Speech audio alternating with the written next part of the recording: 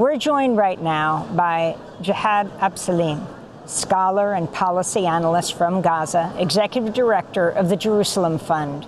He was a student and close friend of Refaat Alareer.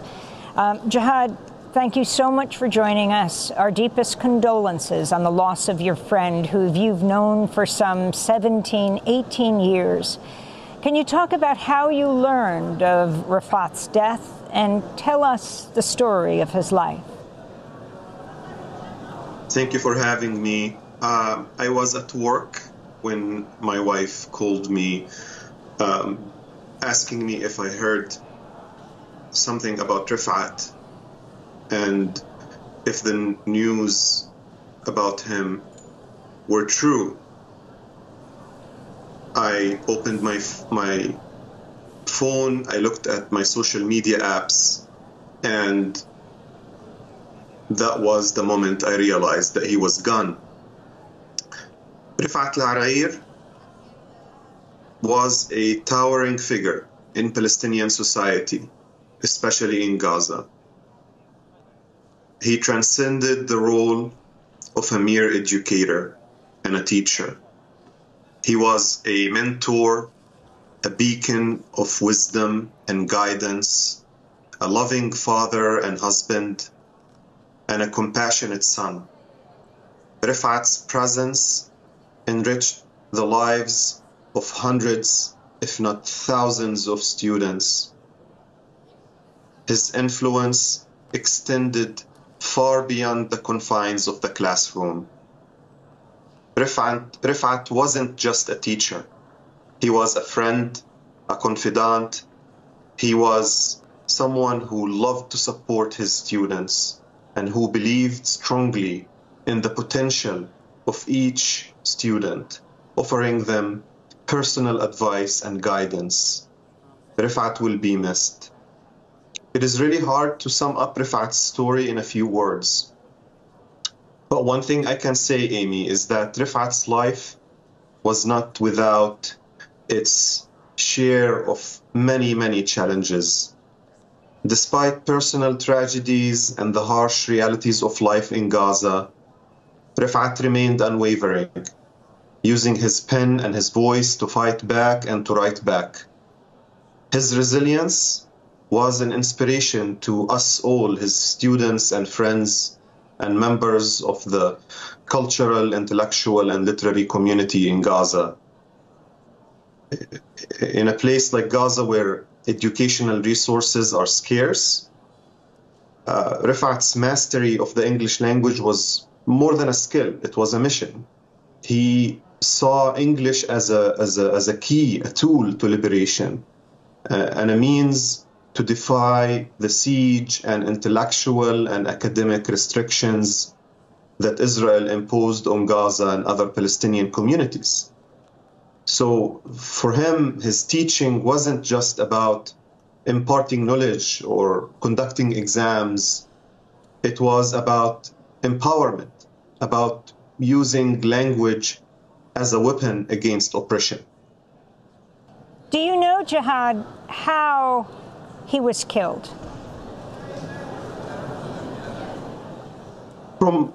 From what we hear in the media and based on reports by his friends, neighbors, he was sheltering at a school and he received a phone call from the Israeli intelligence informing him that his location, that they located his place, that they identified his location.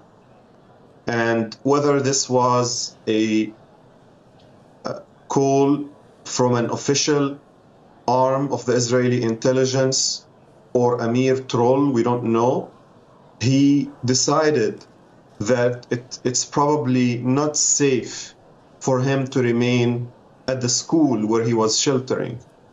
So he went probably to see family, his sister, his brother, and at that moment, the place where he was bombed, which led to killing him, his sister, his brother, and his 4 nieces. Many of the details remain unknown, given the fact that the part of Gaza where he was killed in Shuja'iyya is cut off from the rest of the Gaza Strip. It is under heavy bombardment, and it is the site of many atrocities that are still being committed by Israeli forces.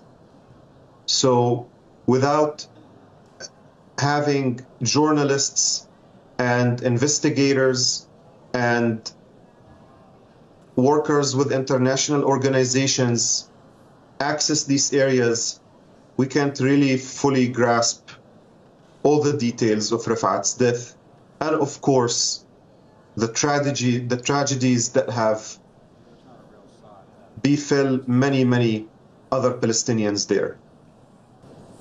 Jehad Abusalim, he's taught at Islamic University, is that right?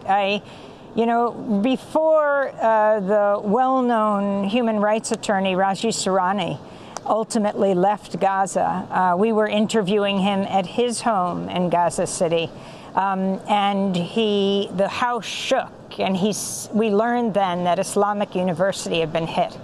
Now, in the last days, we've learned that the president of Islamic University was killed with his family, Professor Sufyan Taya. That occurred just recently. He was a well-known mathematician and physicist. Did you know him?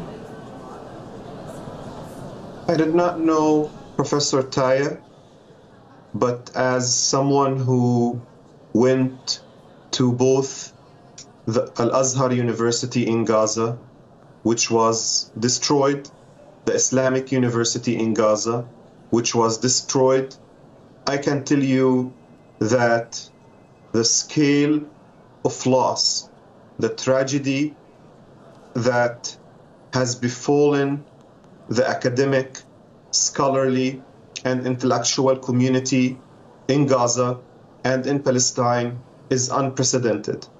Israel is destroying the foundations of society in the Gaza Strip. Israel is systematically destroying our educational system, our cultural institutions, and today we saw footage of the Grand Umari Mosque in Gaza, a structure that dates back to thousands of years, also in ruins. This is a genocidal war of erasure, of uprooting, and of mass destruction. We mourn our teachers, our educators, our doctors, our nurses, our friends, our neighbors, and we also are mourning the loss of a society as we knew it that no longer exists.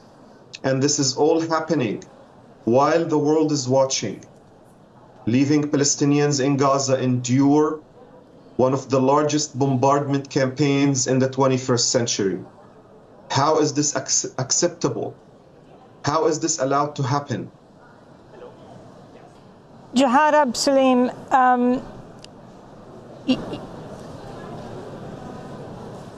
Refaat edited 2 volumes. Can you talk about those books, like Gaza Writes Back?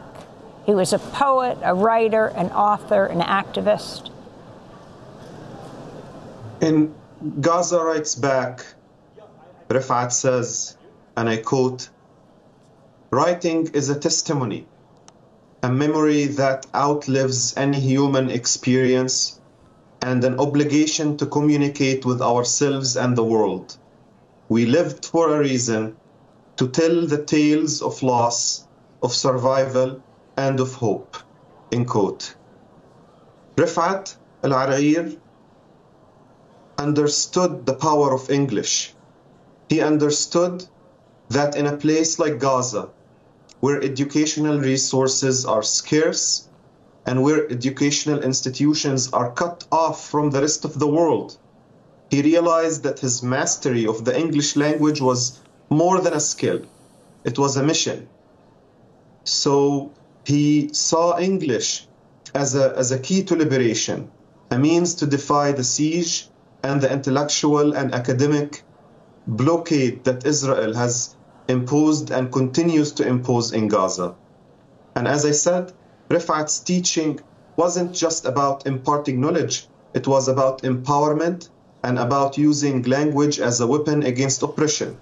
So when Refaat was teaching those hundreds and thousands of students, including myself, he said to us that we are living in a world that is refusing to hear us, is refusing to listen to us, and is refusing to listen to our stories. And he warned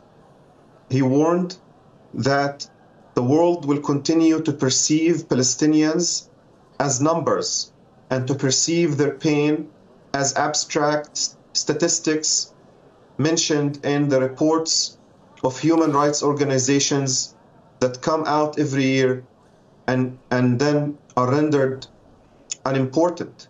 So he told us that we have to write our stories.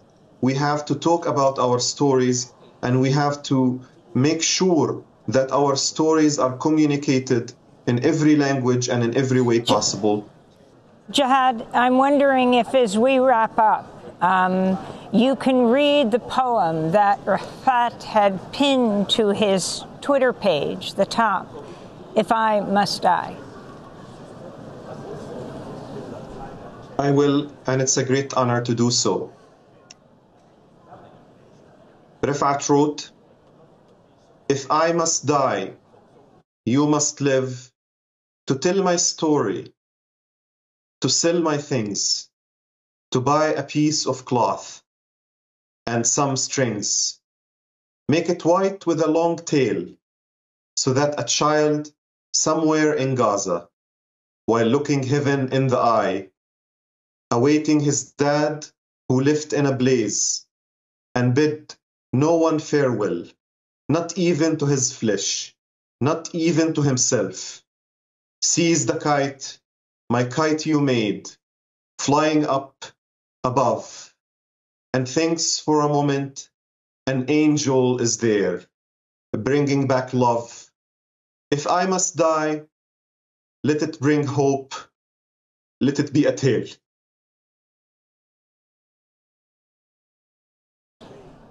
Jehad Abusalim, I want to thank you for being with us again. Deepest condolences on the loss of your friend and mentor. Jehad is a scholar and policy analyst from Gaza, the executive director of the Jerusalem Fund. Refaat Alareer was the editor of 2 volumes, Gaza Unsilenced and Gaza Writes Back. We'll also link to his op-ed piece in the New York Times he wrote several years ago.